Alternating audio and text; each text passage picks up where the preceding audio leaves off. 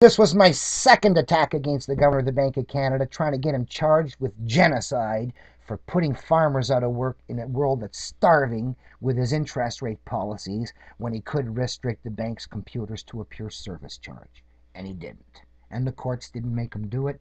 And a billion souls have been let go who would have survived if these judges had not been so low tech. So we went after bank as a gaming house, and now bank as a genocide house. Now it's a charge of murder. Citizen, 1980, October 3rd. The Ontario Supreme Court has turned down John Turmel's bid for an order forbidding the Bank of Canada to charge interest, so Turmel has decided to charge the bank with murder.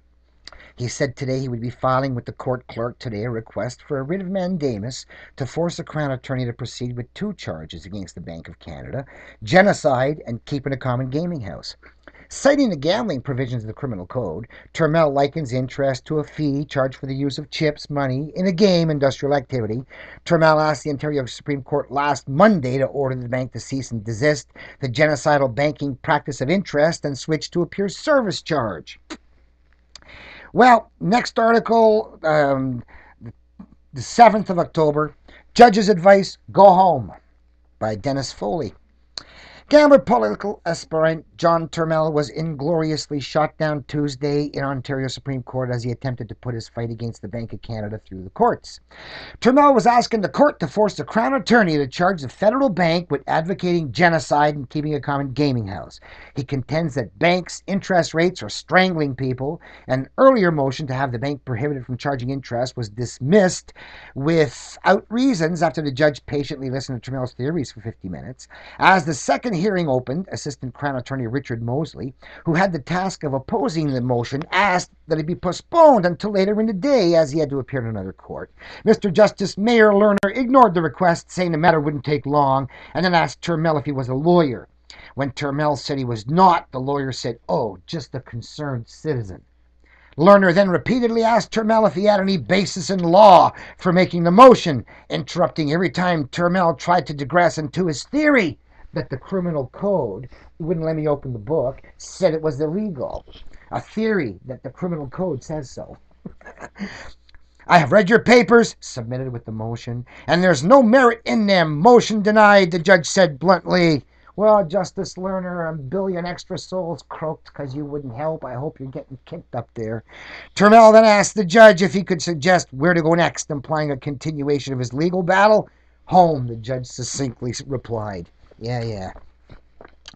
So, on to the Court of Appeal. Must have gotten thrown out. No press. Finally, into the Supreme Court of Canada.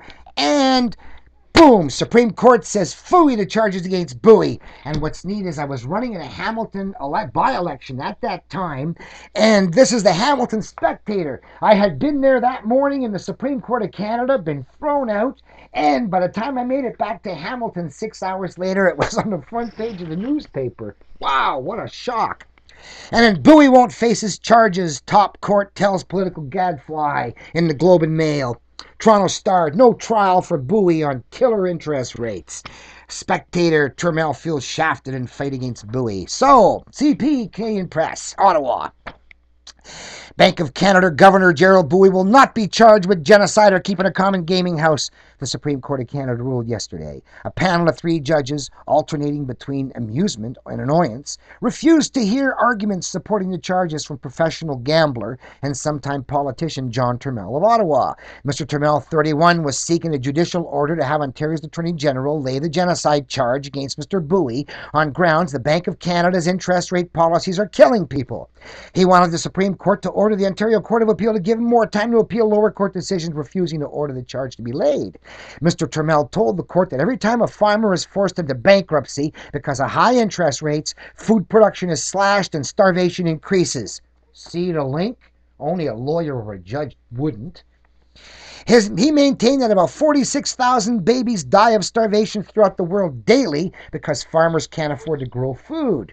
Mr. Bowie should also be charged with keeping a common gaming house, Mr. Turmel argued, because the bank is gambling that customers will be able to repay principal and interest on their loans when they all only got the principal.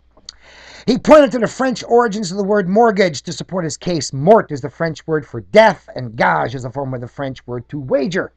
The usury rake-off set by Gerald Bowie, governor-keeper of the Bank Gaming House of Canada, creates a genocidal gamble, aptly named Mort Gage, Death Gamble, for its requirements that the participants in the death gamble repay both the principal and the usury when the banks only created and loaned out the principal. Mr. Turmel said.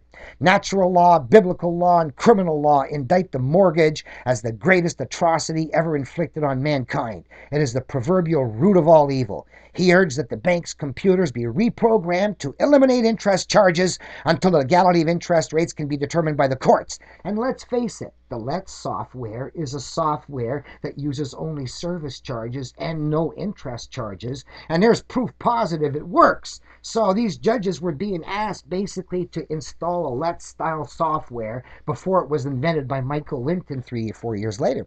Mr. Justice Roland Ritchie said Mr. Turmel's views were undoubtedly all very interesting. Yeah, trying to save 46,000 dying babies a day. But beyond the jurisdiction of this court to order the Interest Act be declared unconstitutional, forcing the banks to restrict their computers to a pure service charge, and abolishing the interest charge.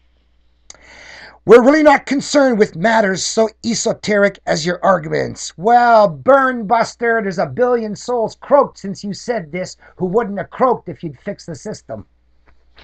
Finally, an article in the Hamilton Spectator next day. Well, Turmel feels shafted in fight against Bowie. They blew it, I've been shafted. That was John Turmel's reaction to a Supreme Court of Canada decision yesterday that ruled Gerald Bowie, governor of the Bank of Canada, wouldn't be charged with genocide or keeping a common gaming house. Mr. Turmel, a professional gambler and politician, is a candidate in the Hamilton West provincial by-election and had requested that the charges be laid. Mr. Turmel maintains that bank interest rates are responsible for thousands of children starving to death around the world because interest rates have forced many farmers out of business. Mr. Turmel grew up in Hamilton but now lives in Ottawa, represents the fledgling Christian Credit Party, which opposes all bank interest and supports establishing no-fault fire and auto insurance. He accuses the Conservatives, Liberals, and New Democrats of being controlled by the banks. The other three parties are bought lock, stock, and barrel, he said. Mr. Turmel has run in 10 other Ontario elections, told an all-candidates meeting last night that the court's decision doesn't mean the end to his fight against interest rates. It's either people in the poorhouse or bankers in the jailhouse, he said. Mr. Turmel said that if everybody refused to pay interest on their mortgages, the courts would become so backlogged with cases that the government would be forced to intervene. We're going to bog the courts down, he warned. He said that if he was elected, he would personally take every mortgage foreclosure in his riding to the Supreme Court. If I get in, I'm going to get the banks off your back, he said. I represent revolution. Mr. Turmel said government should be providing interest-free credit. Interest kills jobs, he said. We should cut the banks right off. There's no reason the government can't provide banking services. Finally, last article, John Turmel, fight vowed despite ruling, running in Hamilton. The three candidates, along with Christian Credit Party candidate John Turmel, were invited to speak by the Durand Neighborhood Association, fielded questions. Mr. Turmel said the abortion problem is rooted in poverty and there would be solved by the abolition of interest. I represent revolution, said Mr. Turmel, whose sole platform is abolition of interest rates. If I get in, I'll get the bankers off your back because as a gambler, I just love breaking banks. So those are the arguments that I organized for everybody to use to back up our Jesus defense. You remember you heard Mrs. Metcalf telling the court, I can show you how the death gamble works. Well, that was the little game. I made her show everybody how to pledge their watch as collateral, lend them all 10 dimes, and then make them all come up with 11 dimes, and 9 guys come up with 11 dimes. 1 guy gets squeezed out. You take his watch, tell the winners how many dimes you got, 100. Gee, now there's only 9 watches. Your dimes have inflated. So I taught her how to do the repossession of the watches through the dime trick, and she could explain to the judges how it was a gamble on who would survive. As well as the genocide and the gaming house and the criminal law was handy. We had that. So the Jesus defense, which is to give back the principal that you got, but stiff them for the interest that you didn't get. And everybody learned that trick, that mortgage little game, to show their friends and demonstrate that it was a gamble and an illegal gamble and a genocidal gamble. And that's the argument for the Jesus defense against foreclosures.